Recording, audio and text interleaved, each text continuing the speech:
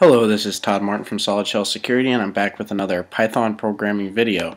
Actually, in this Python video I made where I'm doing Python and I'm showing you guys two little programs that I did where I was just screwing around with some math with the Fibonacci sequence and some other mathematical equation that I got from eRuler, or designed for eRuler. I had a user ask about doing some stuff with math, like helpful integers like power and stuff along that lines. For this, first of all, if you guys don't know, if I haven't covered it, just in case, let me actually close out of this and start up again. Go into your terminal or in your Python shell and do help with parentheses. Actually screwed that up. First go into the Python shell, type in help, check something real quick.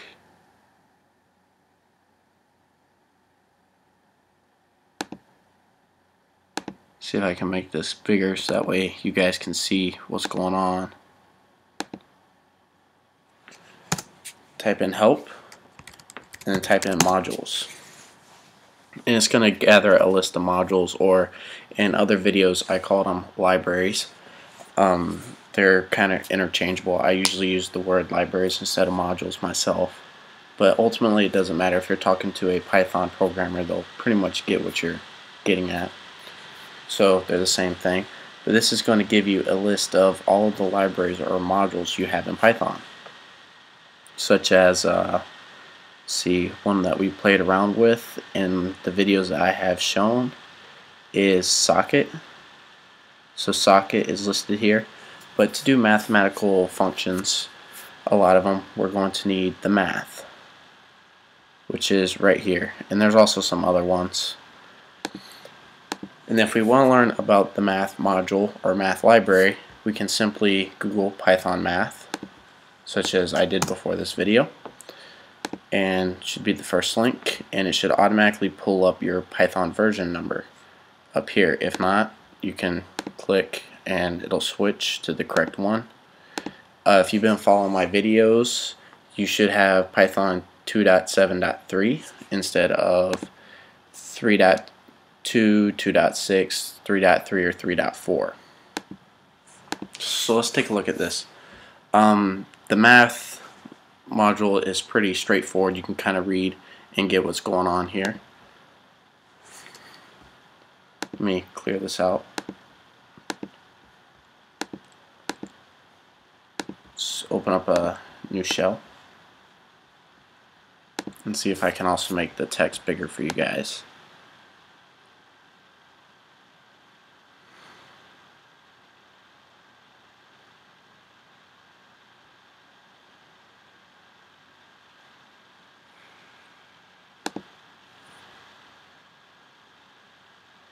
Actually, I should do this out of my terminal just because it'll be easier. It'll be the same thing.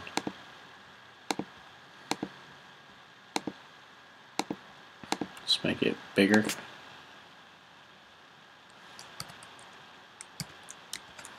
Alright, that should make it a little bit more easy readable.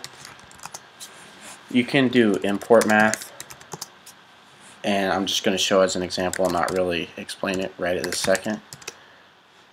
I believe it's fabs, yeah, which gives the absolute value. But the problem with just doing import math, or at least with me, for you guys it may be different, you have to do that math dot then fabs, whereas if you do from math import, it automatically imports everything. So I can do -10. So the fabs, F-A-B-S, is the absolute value, as you can see. You can also do factorial, fsum. Pretty much gives a very direct definition of what exactly it does.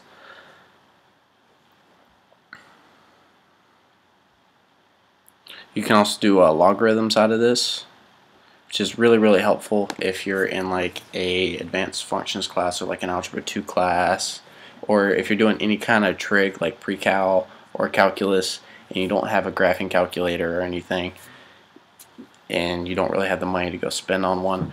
Programming is a really good way of doing this. However, I would suggest looking into Octave, especially if you want to get into designing like algorithms, like for instance games. Take Call of Duty Black Ops, or actually I'll use Battlefield because Battlefield is much more realistic with its physics settings. The trajectory of a bullet and how far the bullet goes. Like if you guys have ever played Battlefield 3, you guys notice whenever you shoot a sniper rifle that the bullet does curve down after so many feet. It's all math based. It's all a mathematical algorithm. Depending on the gun and taken into certain variables, it gives those certain outcomes. With Octave, if you want to get into doing advanced stuff like that, I would suggest doing Octave, which is a lot like Python, except the syntax is a little bit different. But it's an interpreted language. But its whole purpose is for designing algorithms for purposes such as that. Whereas Python's kind of very generalized. I mean, you can get into doing stuff like that, but with Octave, it's a little bit easier. And instead of having to fumble around with libraries, most of that stuff in Octave is already built in, so that way you don't need it. So how about this power? What if we want to do a power? The first number, as you guys know, like power, we can do 10 to the second power. So our base number is going to be first, then our exponent is going to be the next number, and that gives us 100. So 10 to the second power is 100. You can do 100 to the fifth power. Square root, which is SQRT. Fairly simple. And you can do a lot of trick stuff with the Python math library. You really shouldn't need any library if you're doing like basic calculus stuff. Gamma, and of course it's already got pi and e. So if you're trying to figure out the circumference of something, and wow, I felt really stupid for having to look this up. But then again, it's been a while since I've had to do it.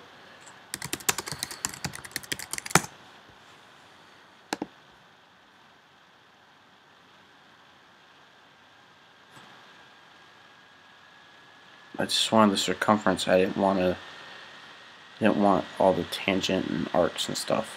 That's too much of a headache for me right now.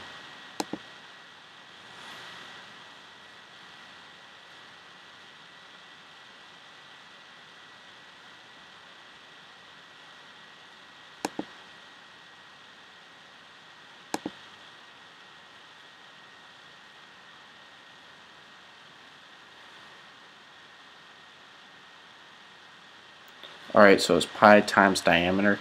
So let's say you're doing, you know, for class, you got homework and you need the circumference of a circle.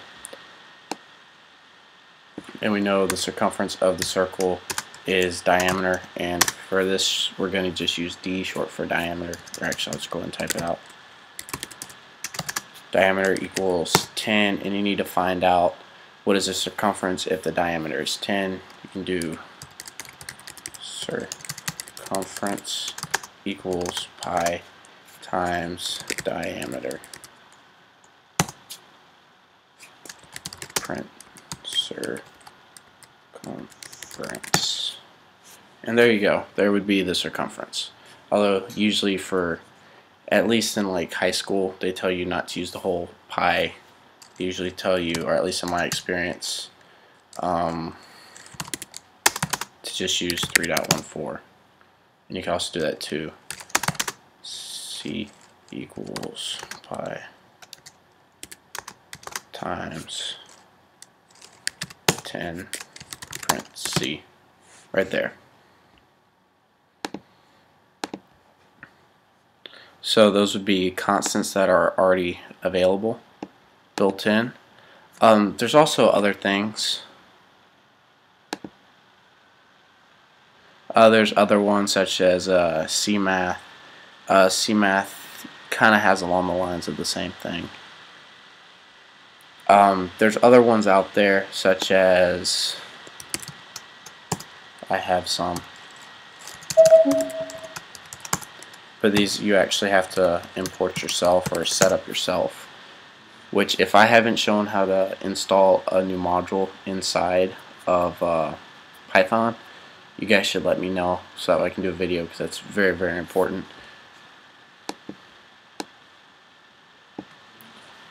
Please wait while this is generated. I know I have a few that I installed myself.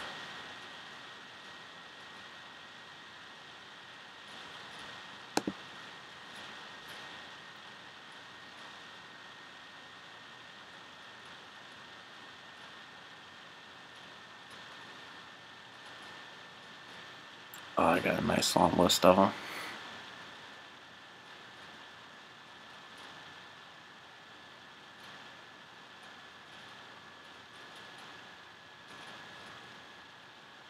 I know SciPy does some math stuff,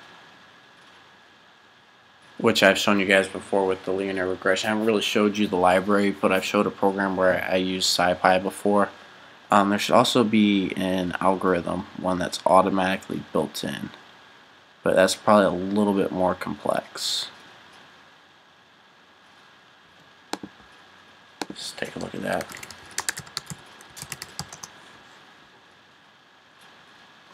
At least I thought there was an algorithm library built in.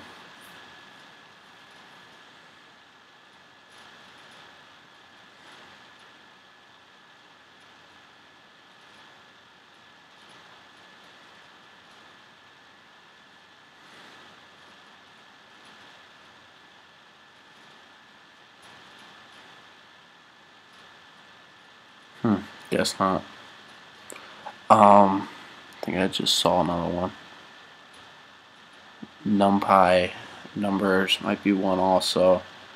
So there's some different ones. If it's already built in, like if you have a fresh install, you haven't installed any modules, you can just take the name like syslog, and it should come up, and you can just kind of read through the documentation. Some of these are a little bit complex and hard to read, and very hard to understand if you don't know certain things about Python. But like some of your math ones are very, very straightforward. So I think that kind of covers it for this video. I just kind of showed you guys how to find some stuff for math in there. In case you guys don't know, I should probably show this too. Dang it.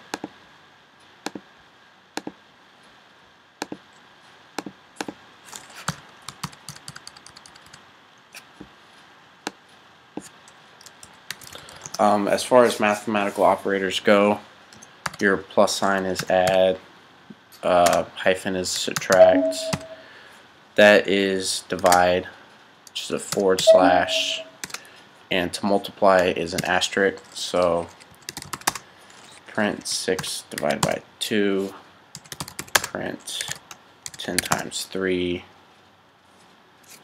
I don't think it'll do this though. Nope, it won't. We could do 3 times 10.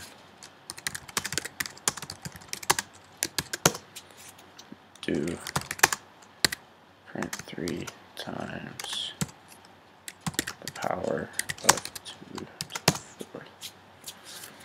So it's pretty straightforward, not entirely too complex. It does, I'm not 100% sure, it should follow orders of operations, but sometimes Python gets a little bit confused with orders of operations.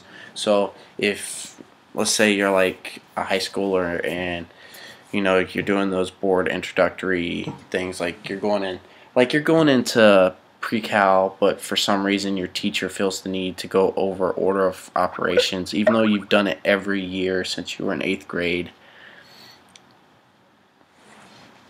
So you got like 3 plus 5 times 6 divided by 2 or something like that. It's best to probably put it in one at a time. So do like print 6 divided by 2, 5 times 3.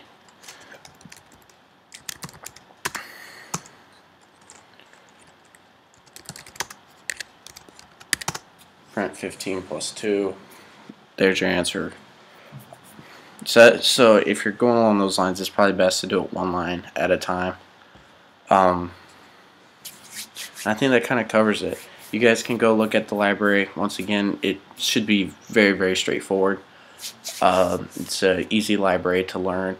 Not really a whole lot you can do with it unless you just need it to help you on math homework. That's probably the biggest help that it's going to have.